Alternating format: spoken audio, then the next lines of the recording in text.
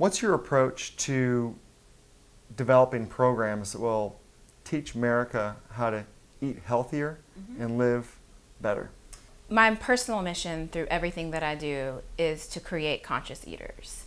So I'm not saying that I put the healthiest of recipes on my blog, and that when I talk about making grits, I advocate for using fat-free milk and no butter.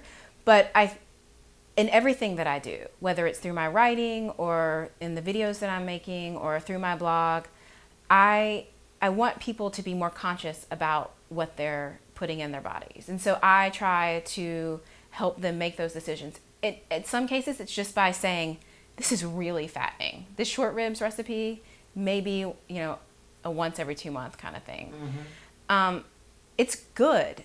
And, I love to make really good food. And so I want to share those recipes and those ideas with people, but I want them to be able to make the decision and have the information that they need to decide if they want to make it or eat it. And I think that is one of the biggest problems, because we're not cooking for ourselves. We're not consciously thinking about what we're putting into our bodies.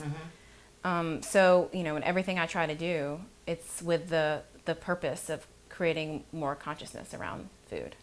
And food consciousness simply is an awareness. It's an acknowledgement about our intake of food.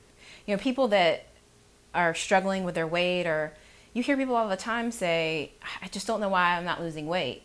And then you get them to write that, everything they're putting in their mouths down, and they've lost 10 pounds.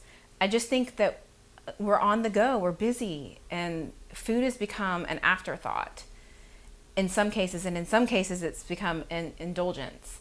And so for both of those things, it's less of, there's less consciousness around it, and it's dangerous.